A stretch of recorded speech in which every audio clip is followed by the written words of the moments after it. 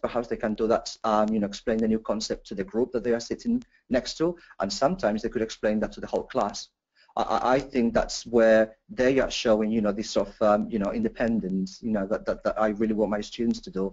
But indeed, they can create, their own presentations, and because we've got, we use, as a school, we use the Google Drive. What the students can do is, obviously, with a particular iPad, with the iPad, they can create their own video, and then straight away they can be uploaded onto the Google Drive. So they can share that with me, or they can share it with the rest of the class. So for example, the first thing that I do when I start flip learning with any groups is I ask all my students to create, their own folders that they are going to be sharing with me. And then at the same time, what I do is I share a folder with all my students. That's helping me, obviously, to put any resources, anything that I'm using. I just drag and drop into the Google Drive, and students have access to that straight away. So if I can do that, students can do exactly the same thing. So they can create their own videos, their own presentations, either at home as part of their homework, or perhaps, that could be one of the tasks that we do in lessons. And again, I can see straight away, what they have done, because they upload that onto the Google Drive. So I have access to that straight away. Is that the sort of answering the question? Yeah, I think that answers the question really well. Thank you.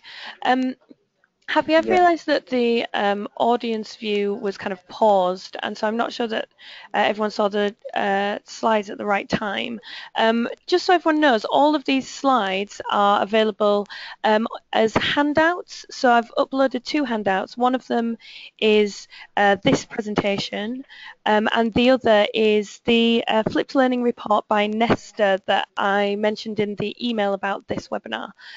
So you should be able to download both of those from the handouts, but I'll also try and keep up.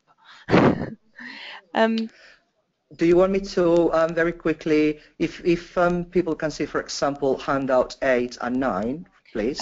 So I can talk. 8 is the next page, right? So that's the homework page?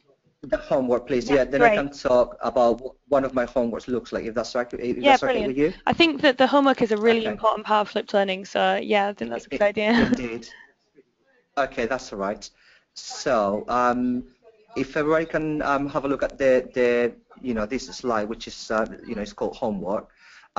What you can see in there is what what I do with my homeworks. So you can see that the first thing that I do is either I can create I create my own video, or I just get it from the YouTube. And obviously the students what they're going to do is they're going to be watching their video.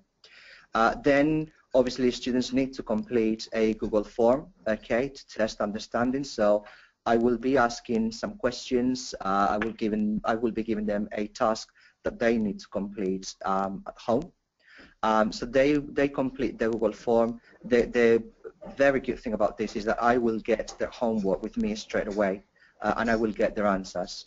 And then obviously what I do is using the answers, then I group my students again based on how many they have got correct. I put them into groups, and obviously that's going to allow me just to highly differentiate the lessons. What I would say is that if you haven't done this yet, and even if you've done it, students need training because I have learned that, so I learned some time ago that I assumed that students knew how to watch a video and how to take notes, but how wrong I was, obviously. Some of them were brilliant. The task perhaps was, watch the video and I would like to take notes right on the main points. Some of them, they watched the video, but they didn't really take that many notes, and they just wrote down a few lines, and obviously that wasn't acceptable. So I learned the lesson, and then what I did the following year, I spent a whole lesson in class teaching them how to watch a video and how to take notes. So students definitely need training with this model. And I think that's like everything else, that they need this training, they need practice, so that's, you can foster excellent, habits. What I would also say is that despite the idea of, me trying to use new technologies as often as I can. You know, it's always important to have a paper backup, because obviously some students, even though you know we've got lots of you know, ICT rooms here, and they've got the library with access to computers and so on, you will always have some students who will say, you know, I didn't have access to this. So have a paper backup, and you know, try to have all the resources that you're going to be using in several places. For example, we've got the VLE, where we put you know, all our resources, but at the same time I have put everything that I have used into the Google Drive. So they've got several, you know, places. So if the school website is down, they can always access the Google Drive. Okay. Iggy, is it possible to show the next slide, please? Yes. There you go. So hopefully you can see the next slide. And again, you've got 4 different pictures, and that's one of my homeworks. So as I was saying, at the top we've got a video that I created with one of my colleagues. Obviously we created the video explaining the new concept instead of using something from YouTube. That's what we did. Then on the right hand side, what you can see is the Google Forms. So that we can collect all their answers. Then obviously we created a Google form that we share with all the students, and then students, what they have to do, or what they had to do, was just record, you know, just type their own answers to the questions that they can listen and they can find in the video. And then the second half, obviously, we've got the collating results. So from the Google embedded form on the VLE, we get, you know, into the collation of results. And then we've got all the questions at the top. We've got all the answers from the students, and then something which I really like is the timestamp. We know what time, you know, the students access, or the students, you know, what time the students created or completed their homework. It's quite interesting to see that, believe it or not, some of the homeworks were completed at 1 o'clock in the morning, 2 o'clock. That's wrong, and obviously we had a conversation with the students, but it's interesting to know, you know, what time, you know, students complete their homework. And once we have collated the homework, and then we've got the grouping.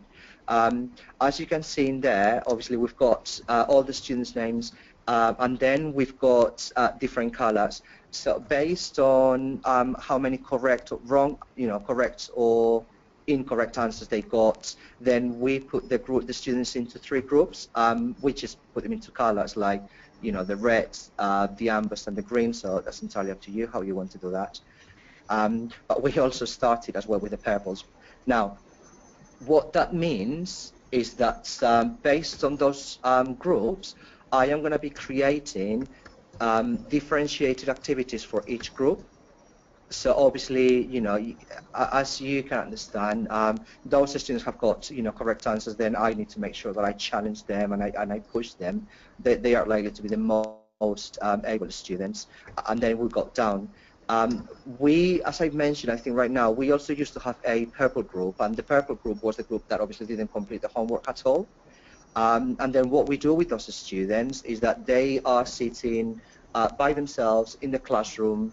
They are not grouped, obviously, unless we've got 2 or 3 students who haven't completed. They will be completing the homework that they should have completed at home. And then they will be, obviously, once they've done their homework, they will be able to move on to the next, you know, the next task. So this is what the homework looks like, not all the time, but when I do, you know, a video, you know, or I use the Google Forms, this is what I normally do. This is not the only way to do it, but this is probably the way that I use probably the most, really. Thanks, Javi. I know that there are a few people on the line. I know there are a few people on the line who are able to type but not speak. So if you're one of those people, if you've got a question for Javier about his way of implementing flipped learning, please do get typing now, and I can read those out. Thank you. And I was just wondering, Javi, I think when you were talking about training the students up in order for them to be able to be able to take notes independently. I think this is a brilliant way, and flipped learning in general is a brilliant way of encouraging student independence, which is something quite a few of our schools are trying to promote. I know that there were quite a few people who emailed me about this webinar saying that they couldn't come on, but that they wanted the recording, and they were at primary and secondary level. So I was just wondering, I know that you first implemented flipped learning back in the day with year 8s. Would you say that this training is most appropriate for Key Stage 3? Do you think, from your experience, would there be less training if you were looking at Key Stage 4? Do you think that you'd use a different system if you were working with your youngest students, say year 7, or if you did work with year 6 students? Obviously, I don't have any experience with primary schools, unfortunately. I would like to Oh, well, get involved with. that's okay, because actually Kirsty and Jen will be able to talk to that anyway, I guess. So then we can hear from them in Yeah, a bit. Have you used yeah, flipped with Key Stage 4 at all, or year 9? yes, I have indeed. Right. But what I was gonna say is that the earlier that you start, the better. So Yeah. my idea is that at some point, one year 7s, but Oh, as soon as my year 7 is set and they are put into groups, I will be teaching them on how to use flipped learning, because I think that they need to get there, as soon as they can, really, because there is nothing different. I will be expecting, the same. It will be the same concept, obviously different activities, different tasks, but the concept is exactly the same. It's about them being more independent. It's about them doing some research. It's about them working in groups, them, talking, working with me as well, so that we can just move faster. So what I have done flipped learning. I started with my year 8, and I think that's it's important to mention that I did the first time that I did flipped learning 3 years ago was with my year 8 class, and it was a set 4 out of 4. Now, I thought that was going to be a disaster, but believe it or not, I think that it's been the class that has been more receptive. They've been that, they really embraced the whole concept really, really quickly, and they were so mature. Again, there was a lot of work that we did in the background, just explaining why we were doing it and so on. So I did this with my year 8s. I've done that. Last year I did it with my year 9s. I've done something with my year 10s as well. I haven't been able to do some proper flip learning, some flip learning with my year 11s, because time was an issue, and obviously there's lots of, I don't really have too much time because there's so much content that I need to cover. I don't do flip learning as such, but I try to do tasks, obviously, which are some sort of, flip tasks. But proper flip learning, I would say definitely with 8, 9, and 10. Great. So certainly it's worked for you with slightly older students as well. And someone I know has used flipped learning with Key Stage 4 really well is Pritpal Chandan. And Pritpal has asked about the positive outcomes and results that you've had. And so I guess actually you found it's been really good for confidence and that maturity developing in your lowest set. Have there been Yeah. any other outcomes that you've noticed or observed? Um, I think that I don't know if this is relevant now, but I think that the relationships that you establish with the students are better, because again, students feel valued, and the students feel that you are spending more time with them, and that you care more about them. When it's not like that, obviously, I care about all of them, and independently whether I'm doing some flip learning or not. But these relationships, I think that that's what's worked for me, is them knowing that I can give them more support, and particularly when you're teaching some big groups, they do appreciate that, because again, if you have difficult classes like my year 8, for example, I thought that it was going to be a disaster. But I had some really, really nice kids in there who really wanted to learn, and they chose the Spanish. They knew obviously that I could be with them and spend longer, really. So the relationships definitely something that I would say that really, really improved. And obviously, again, them being, feeling more motivated, I think, perhaps the use of, the use of new technologies, and also the idea of saying, obviously it's up to you. I really trust you. This is what you have to do. Just show me now how mature you are. So having this conversation with them, I think that's has definitely, has been a good outcome really for me. Yeah. So I guess students have got to be able to do the homework before the lesson starts, or the lesson wouldn't work. So there's a definitely degree of trust. When you say Indeed, yeah. when you say you're spending more time with them, do you think that's partly? I know, Javi, you make your own videos quite a bit of the time. Do you think it feels very personal and that's it? Or do you mean because you've had the input before the lesson, it's that you have more time in the lesson to go and speak to individuals? Well, first of all, obviously, if I can quickly talk about the videos, we asked for some feedback after, what we always do that when we do, finish the flip lessons.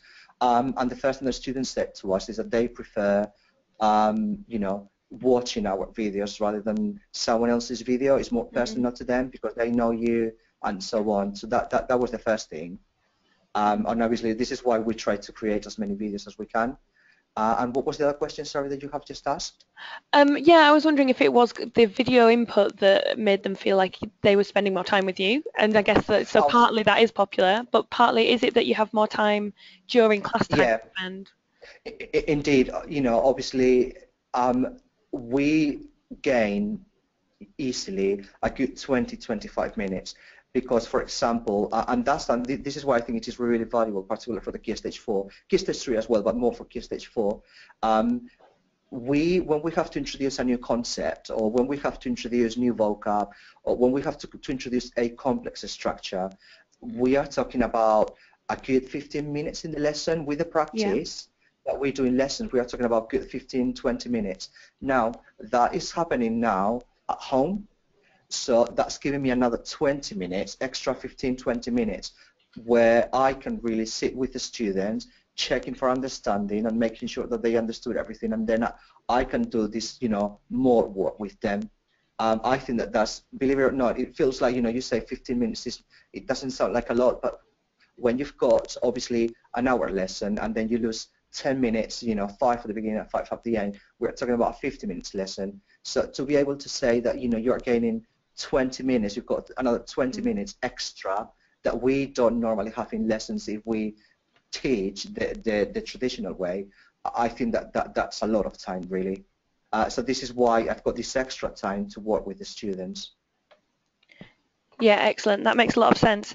Thanks very much, Javi. Now, I'm not sure if anyone who's on the line can actually speak using their microphone. I think most people's microphones aren't working.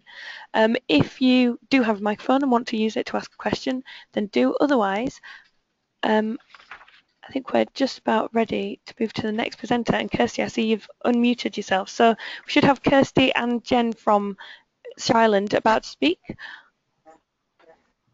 And I will... Hi there, Iggy. Did you get a PowerPoint, Iggy? I did. I've got it here. Now, can you see it on your screens?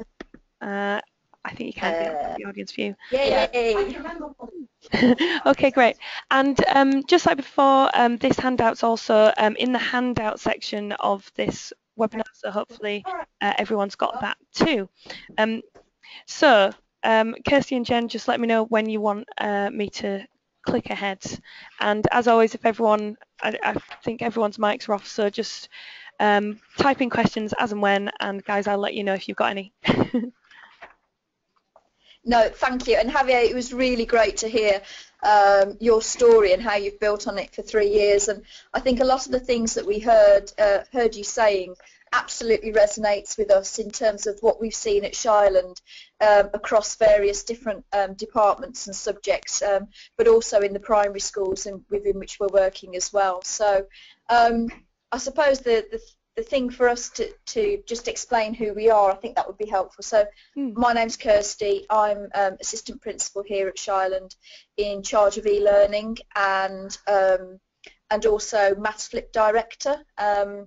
And Maths Flip is an education endowment foundation funded project, which is the largest UK independent evaluation into flip learning. So I'm working on that, and then Jen, if you want to. Hi, I'm Jen.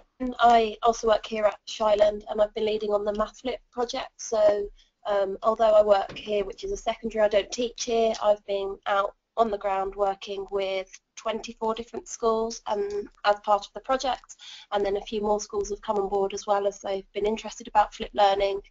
So I've been helping lots of different schools to implement flip learning in Key Stage 2, Year 5 and 6. So, I mean, if you could go to the next slide for us, Iggy. I mean, Javier, you talked really well about the, the curation of the videos that you did, or just sourcing them from YouTube, which I think is, it's not cheating, using these. But for us, it's not just about the video.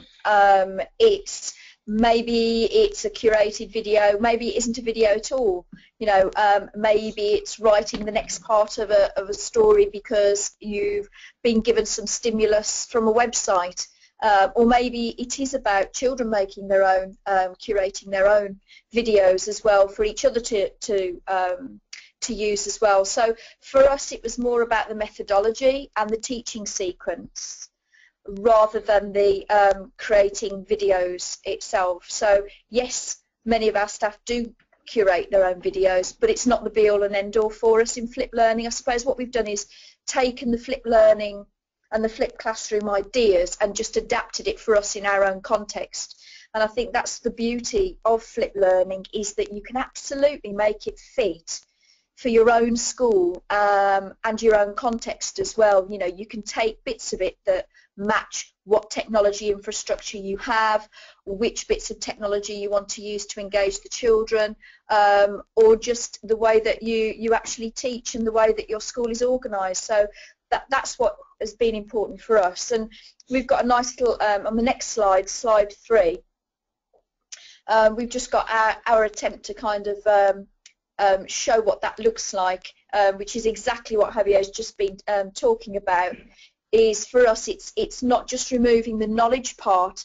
It's, as Javier said, it's also about that testing, that initial understanding as well. So I think if you click through that, you'll see that it isn't just about watching the video, it's watching the video and answer some questions, or watching the video and taking part in a discussion forum, or watching the video and writing the next bit that might happen next, for example, if it's in English. So if we go into the next slide, for us, what some of the things that we found, and what was good was Jen and I presented down in London last week at the Nesta event when the report was due out, and it was really nice to see that their findings in their report was absolutely what we also saw as well. And some of the key things we found for the success of flip learning, doesn't matter which school you're in, is that you've got staff training, and you train staff on how to do this. I mean, Javier talked about training pupils as well, and actually I've got down staff CPD from my perspective as a senior leader who's embedding flip learning across the whole school. But pupil training is as important as well. Having an online platform of some sort to be able to share and have that interactive element and dynamic interaction between the student and the teacher.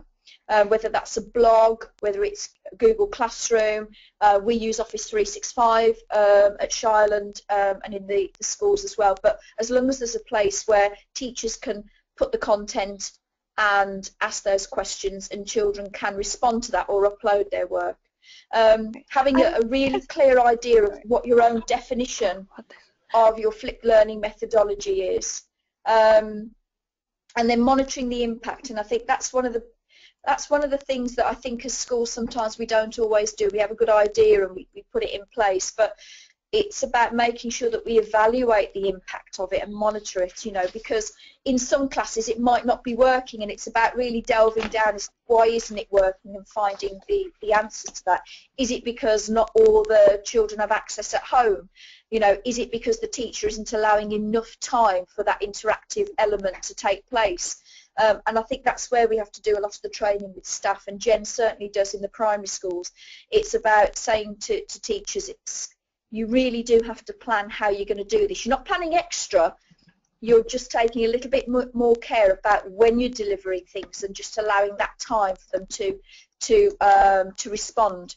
Home access obviously is vital, and as I say, all these elements are pretty crucial to the success and interdependent. So we thought we'd just take people through the Maths Flip project, if that's okay, if we go on to the next slide and just explain a bit about that.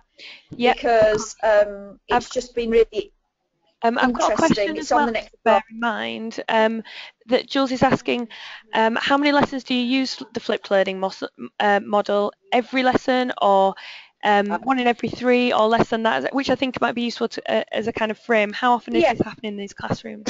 Yeah, and I think it's, you know, any good classroom practitioner will judge which lesson is best to flip. You can't flip every lesson because it just would, you can't do that. We have found, we try and say at least once a week where there's a decent activity and purpose to the flip learning. But you can have mini flips, you know, which is literally read this, I need you to look at this website for the next lesson, and there's a poll. Where it works the best, and we've seen across all, a range of subjects, even PE and design and technology subjects that you think it might not necessarily suit, is where it's prior learning and you are assessing a start of a topic, and you want to gauge where learners are, and that's where we found flip learning really works at its best. Yeah. And also for revision, where you want to revisit something that the children have previously learned about, to reactivate that prior knowledge that they've got so that you can move further on in your lessons rather than having to go back to basics and revise within the classroom. So another place it works well is for revision or when you're revisiting a topic. Brilliant, thanks. And has that answered your question? I think Jules has replied saying that it's the same. That it's the same as Jules is at George Spencer Academy, and it's the same as what they're doing there, and that they have flipped whole units though on occasion. I think, Javi, I think you mentioned that sometimes you had everything up on the Google Drive. So I guess that's when you flipped a whole kind of unit at once and saying, well, these things are all there on the Google Drive. I think that's the approach. Sometimes people flip. Right, this topic is going to be flipped all of the way through, and sometimes people say let's have a little bit but consistently throughout so that students are really used to it. I guess the main message is that if you do it more than once, students are more comfortable with it, have learned a bit, right? Yeah, I think there's a difference between just putting resources up and a scheme of work and lesson plans for students to access in advance. And so the difference between that and then a teacher actually crafting a flip learning activity. Yeah. So that you should be looking at this thing at this particular point because it's going to prepare you for what we've got in the lesson. Yeah. Yeah, absolutely. Yeah. Makes sense. Shall I move on to the next slide? Yeah. So the EF project is the context we were given by the Education Endowment Foundation is to test flip learning in years 5 and 6, and you can see the project aim there, which is about utilising e-learning solutions. It's a right mouthful, but basically it's about looking to see whether flip learning works in years 5 and 6 in maths. It was a 2-year project, and there were some byproducts as well as the main project aims. We were hoping to create a maths support network across the 24 schools, also supporting what was level 6 but now obviously is, because the project started before the new national curriculum, but certainly the more able and higher able children of level 6. And then also making sure there was an evolving resource site as well where teachers and could upload and share the very best quality resources as well. So that was the project aim. And if you go to the next slide, the next 2 slides actually, you can see the cohort 1 schools that were involved and cohort 2 schools, and the schools that were involved had to be of a high level free school meals pupil premium eligibility, because this was very much looking at whether flip learning would have an impact on those children that were receiving free school meals or were pupil premium. The structure, if we go to the next slide, Iggy, and we'll put this on, there's 3 parts. So the first is the learning zone, and the learning zone was, I explained that we did the heavy lifting in aggregating all the very best resources, and it's a bit like a sweet shop. So we went and found and sourced the very best resources that we knew, and we had help from the other project director, Nikki Jones, who was a former maths advisor, who worked with us in terms of categorising and structuring the Learning Zone site. And this just so that teachers didn't have to spend a Sunday afternoon or a Wednesday evening trying to find the best, resource or making one. We wanted that to be there because for us, we weren't testing whether they could make the resources or find a good resource. We're testing the flipped learning methodology. So it's important that we did all that work and sorted those out. The next one was the sharing zone. And that wasn't as successful. That was supposed to be where teachers could share ideas and come together and discuss. But teachers have such busy lives that having a discussion about flipped learning, they did, but it wasn't as successful as we wanted it to be. We found exactly and then finally, where the magic happens and where the flipped learning takes place. Pardon? Oh, sorry, I was saying we found exactly the same with our internal website, discussion website. It's something has to be very specific to get a discussion going.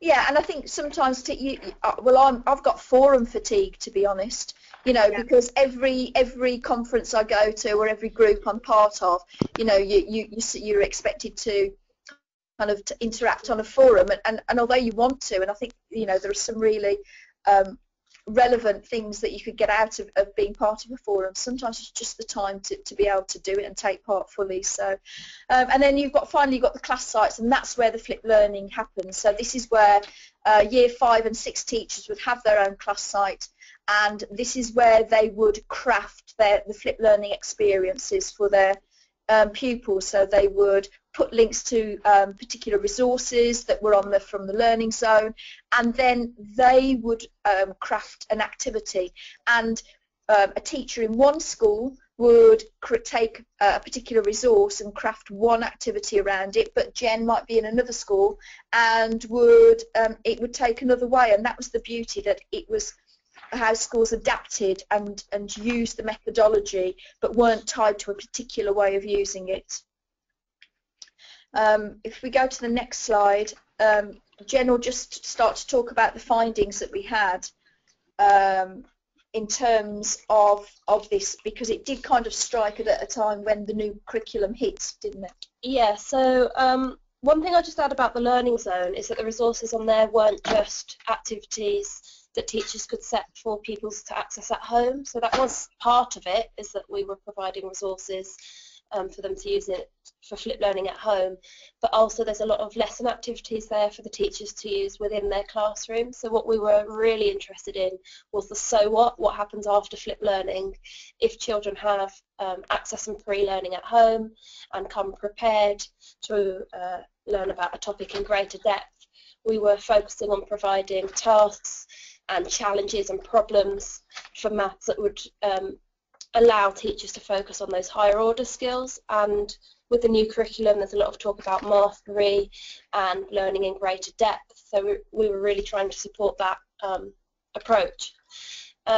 It's something I didn't fully anticipate in the first year of the project, where year 6 was still using the old curriculum, that this flipped learning approach really provides support for implementing the new curriculum in the classroom, because the aims of the curriculum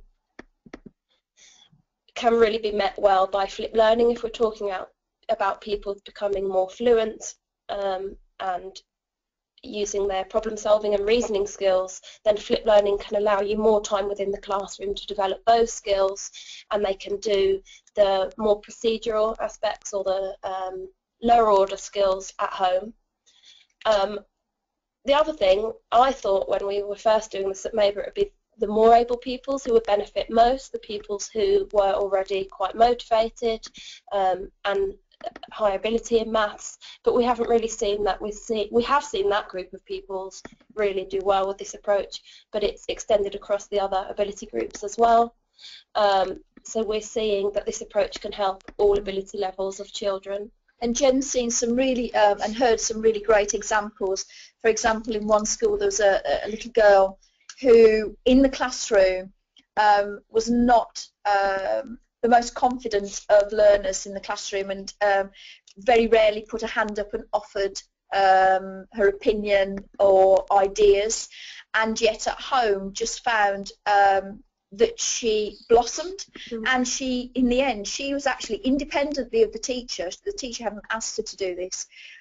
She had taken a device home and was creating tutorials for her mom, actually, to learn some of the concepts and to teach her mom at home, and the teacher was so impressed that the teacher then used those in class as well. So there's some lovely sound bites that we've had across the various schools as well on that. If we go to the next slide, again, I think it's just what Jen's talked about in terms of the national curriculum and becoming more fluent. And if you go to the next one as well, we've just now got some some of the things that teachers have said about the fact that they're getting onto, you know, the problem solving and the using, applying. Because the teachers are able to get through the content more quickly, as Jen said, they are moving on to the using and applying a lot more earlier in the week and to a greater depth than they were before. And certainly some of the schools that have put it across into other subjects as well, like science, you're finding that again in primary schools, practical science isn't always probably given as much time as probably the knowledge bit.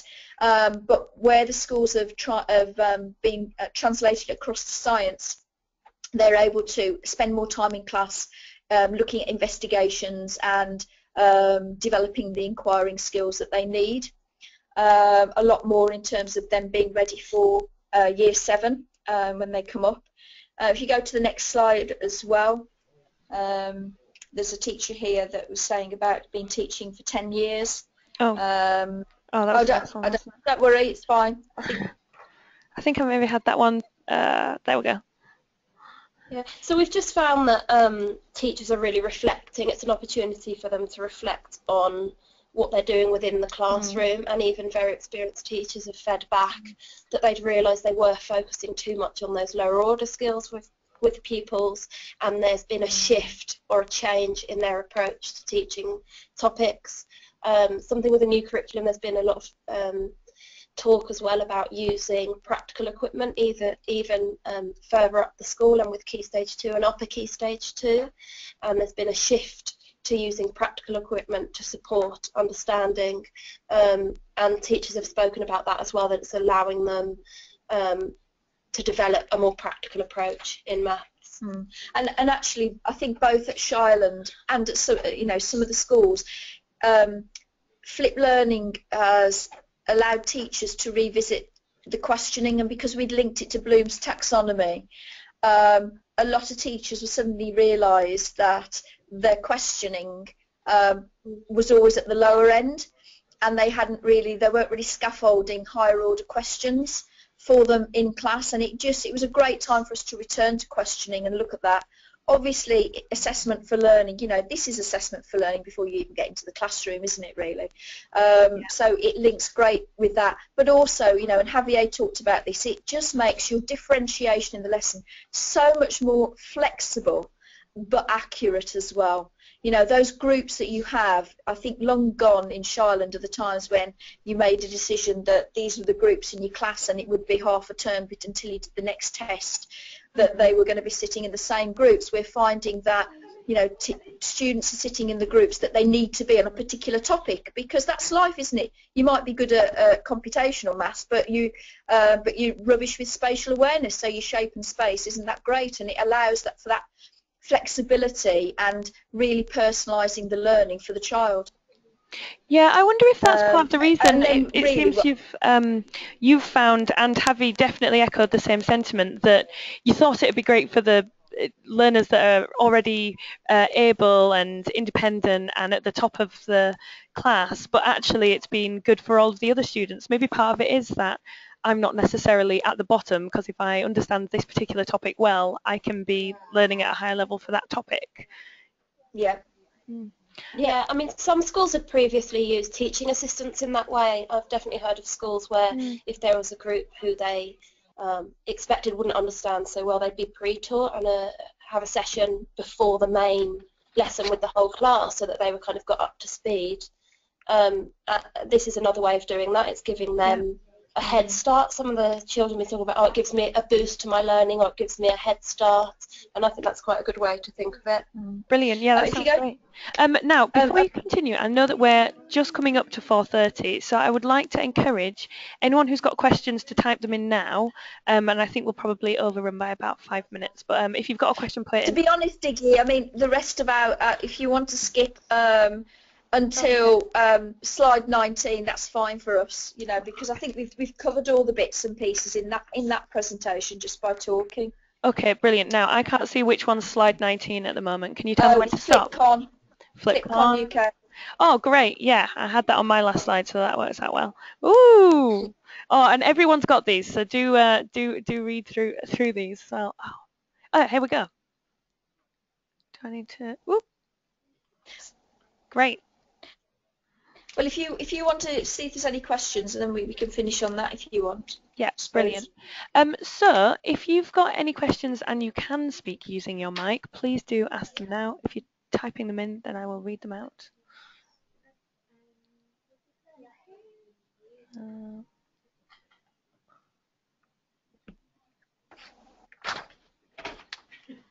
No, we've not got any further questions. I wondered, one of the things that was brought up earlier was the idea of training students. So Javi, I know you mentioned that with your year 8s, it was important to train them. Specifically, you were sort of how to take notes if you're reading videos, watching videos. I wondered, Jen, what have you found in the primary schools, in Key Stage 2 students, in terms of them learning that this is a way of working?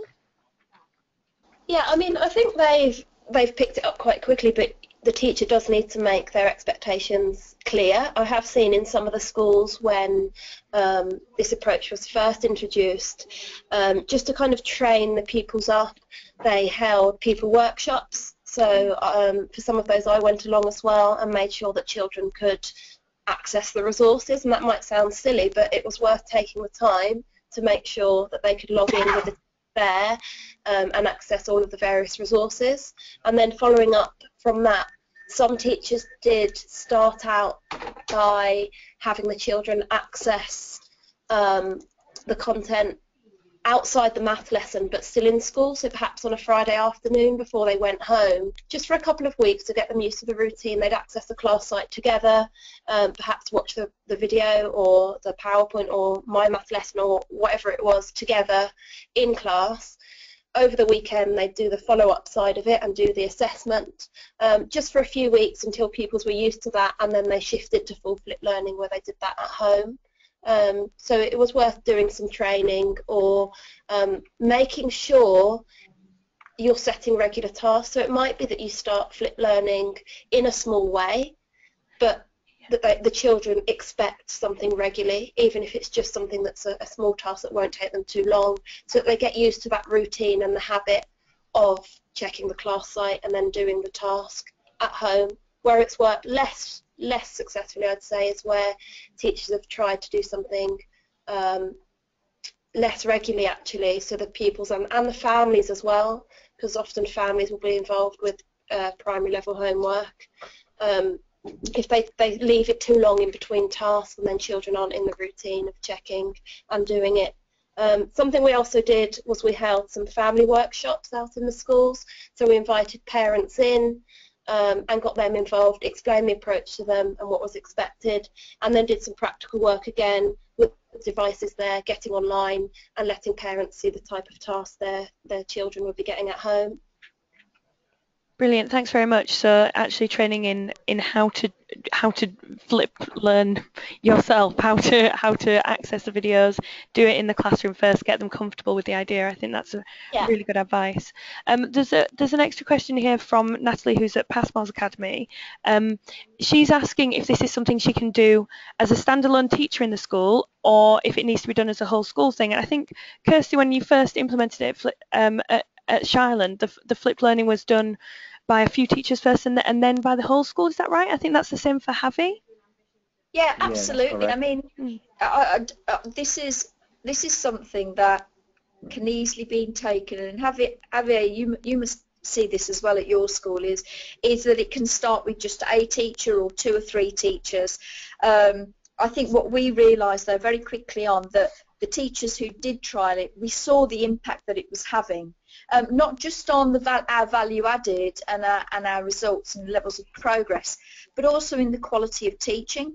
So, and I think it got to a point where we thought, we can't ignore this, because if this is such a successful strategy for these teachers here, why wouldn't you, you know, make it as that, so that all teachers do that? And you know, we actually say now that all teachers are expected to flip, and actually to get outstanding, you have to show that you use technology really effectively, and part of that could be flip learning. And in terms of the quality of teaching, I've just got some stats here. We went from, in terms of outstanding lessons in 2010, which was at 10%, 60%, so in 5 years our quality of teaching has risen to 50% outstanding. Wow. And so none of our teachers are graded as below good, so they're either good or outstanding. So 50% are, actually it says 60%, doesn't it? 60% outstanding, and the 40% are good. And part of that, it's not all down to flip learning, but we've just done a round of lesson observations in the academy. Some of the stuff that was going on was just simply unbelievable, absolutely unbelievable in terms of flip learning and the quality. And I think that's where we are now. It's the quality of the flip learning that's taking place. It's not just we're putting the resources on or a video for you to watch. It's the quality of the flip learning that's taking place. I mean, we saw one yesterday about, it was Pudding Lane. That was the theme. This was in year 8 classroom. And the teacher started the lesson with the flip learning feedback about what is a long-term cause and effect and what's a short-term cause and effect. And he started the lesson with the misconceptions. He typed out misconceptions from the work that the children had done, and some of them weren't. And they had to identify which ones were real misconceptions and which ones weren't. And he actually started the lesson on that.